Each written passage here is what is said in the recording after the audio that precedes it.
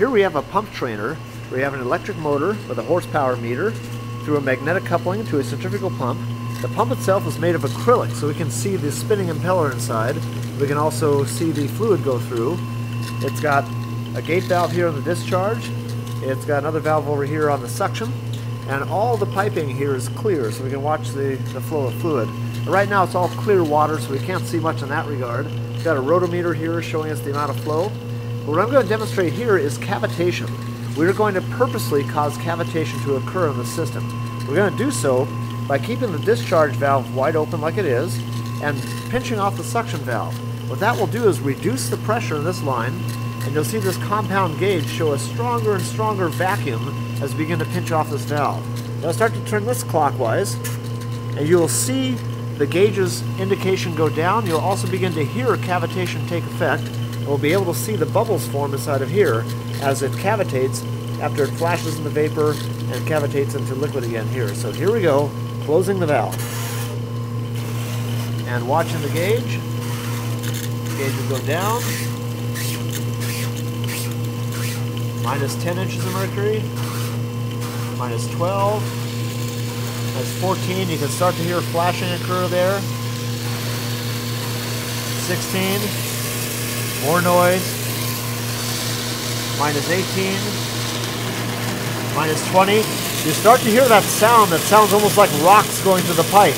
There's no debris, there's no solid material through here.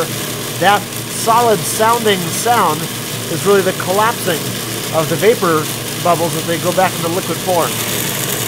You can really hear it now.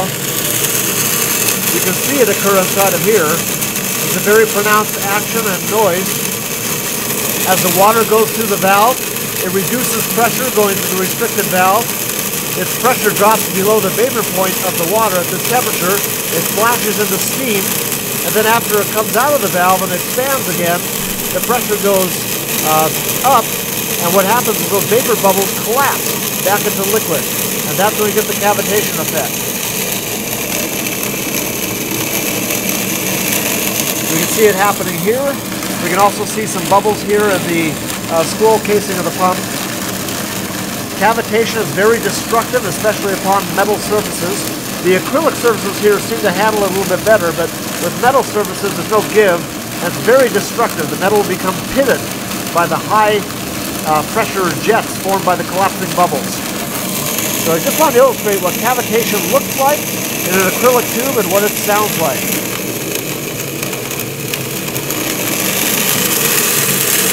It sounds like rocks, literally like rocks going through the pipe.